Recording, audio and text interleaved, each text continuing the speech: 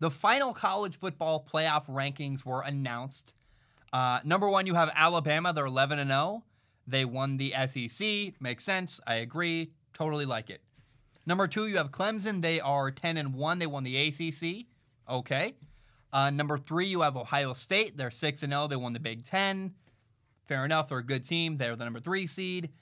And number 4 overall, you have Notre Dame at 10-1. They lost in the ACC championship game to Clemson.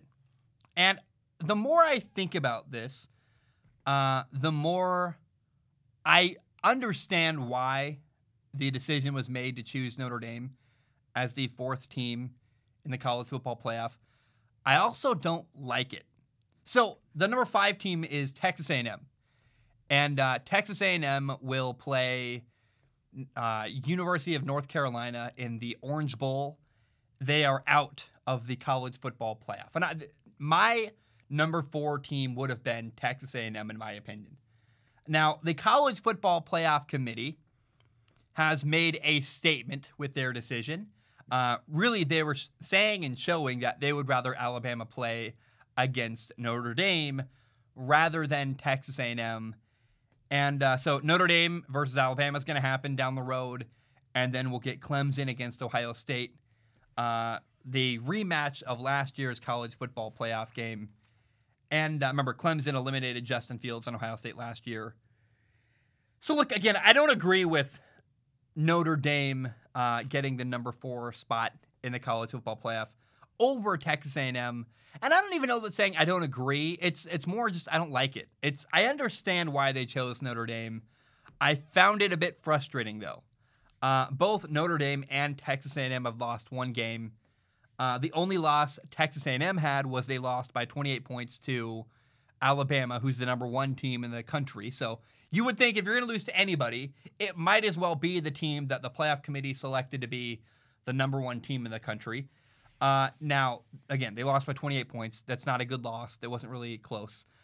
Notre Dame, their one loss was to the number 2 team in the country, Clemson, by 24 points on Saturday. And again, I understand why Notre Dame was chosen. Notre Dame beat one of the top 3 teams in the playoffs. So Notre Dame's schedule, I think, has been deemed as a very challenging one. I don't really buy that. Everyone's talking about how, Notre Dame's strength of schedule. Like who do they beat? Like they beat UNC. They beat, Clemson's a good win, like for sure. But also Notre Dame beat Clemson when their starting quarterback Trevor Lawrence didn't play due to COVID, and it was very, very close. Like Notre Dame barely beat Clemson, who had a backup quarterback in the game. Like, what am I missing here? It's just, And oh yeah, by the way, this is a Notre Dame team that barely beat Louisville. It was 12-7. Louisville went 1-4. Like, I just, maybe it's because I'm not the biggest Notre Dame guy. Like, it's not that I hate Notre Dame. I'm not endeared to Notre Dame. Like, I'm not like, oh yeah, the great Notre Dame. I don't have a big affinity for them. I'm just kind of indifferent, and I'm not swayed by the grandiose of them, I guess. And I get they're a big fan base. I get that they are. I'm sure. Like, but isn't Texas A&M as well? Like, I don't know. I don't know if this is a financial decision entirely. I think the biggest thing that hurt Texas A&M was that, they already played Alabama this year. So maybe people said, we don't want a rematch between Alabama and Texas A&M. Let's give us a game that no one's seen this year, which is Notre Dame against Texas A&M. I will say, though, here are some true statements about Texas A&M and about college football right now. Texas A&M went 8-1. Their only loss was to the number 1 ranked Alabama team. They won 8 games in a row in the SEC. And I get it that Notre Dame won 10 games, but they did it in the ACC. Even a bad string of SEC teams is better, in my opinion, than the ACC. So I don't know how you pick. It's weird to me. People are saying strength of schedule, and I just don't agree. I don't agree with that. And to win 8 games in a row in the SEC. Meanwhile, again, Ohio State didn't even play 8 games. So I don't know. It's weird. I feel frustrated that Texas A&M got left out. But I also do believe that Ohio State belongs in, even though Ohio State didn't play, as many games as the other teams. They're one of the 4 best teams in the country, and I think it'd be a real tragedy to leave one of the best teams in the country out. Now, I will say, if you snub a team who didn't play, who played enough games, and then you leave a team, like, imagine this: what if Ohio State gets COVID and they play, but like without their quarterback, without a bunch of star players? Then it would be really frustrating that Texas A&M was left out in that sense. But I don't know here, man. I will say, if Ohio State hadn't canceled 3 games this year, they still would have been undefeated. Like, the 3 games that Ohio State didn't play were 2-4 Michigan. They didn't play a 2-3 Maryland team, and they didn't play a 2-6 Illinois football team. So combined, the teams that Ohio State didn't play this year were 6-13.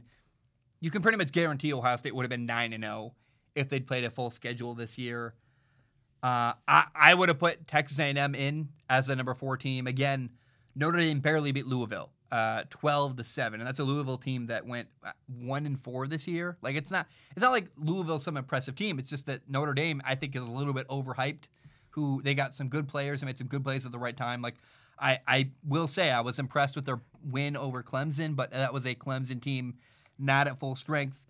But as much as I'm complaining about the outcome, and I would have picked Texas A&M and all this stuff, I'm not going to fight it anymore. I wanted to do this segment and say my opinion, but I'm not going to fight it too hard, because I think no matter who the number 4 team chosen was, it wasn't going to be a team that would win the national championship.